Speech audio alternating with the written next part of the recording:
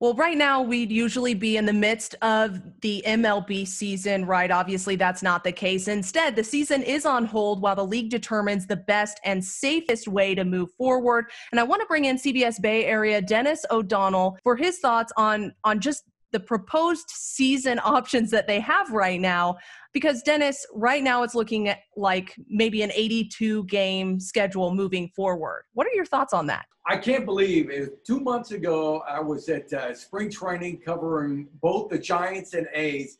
And now 2 months removed from that, still no baseball, still no firm plans to play baseball, an issue regarding revenue, which is not going to come out nicely at the end of the game. But as far as 82 games, Katie, I'm totally good with that. I've seen the NHL strike shortened season, which I was good with. It means more emphasis on winning games because of the shortened season, but I'm totally good. I think 82 games is actually a great barometer for whether a team is a playoff team or not. 162 games is a long, long season. I'm good with 82. And at least we'll finally get to see some baseball. Now, I want to ask you, Dennis, how do you think that this shortened season is going to affect the Giants and the A's? Do you think it's going to help them? Do you think it's going to hurt them? Well, two more playoff teams in each league, a total of 14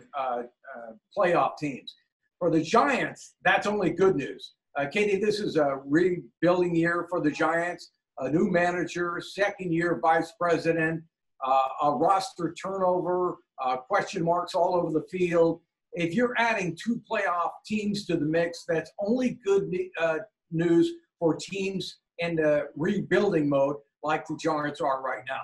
As far as the A's goes, I think the A's issue is to get to the next level. They can make the playoffs. They're a good team. They had to get beyond that wild card game.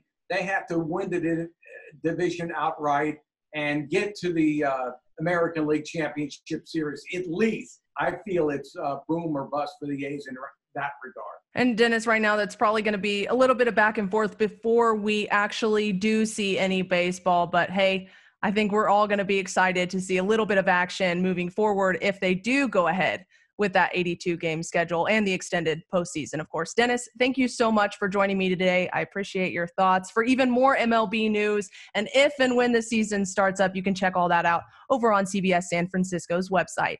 Katie Johnston for CBS Local Sports.